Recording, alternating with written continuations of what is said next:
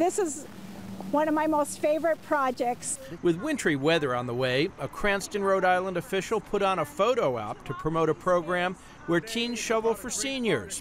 But it turned out to be a snow job, one so big the official, Sue Stenhouse, lost her job.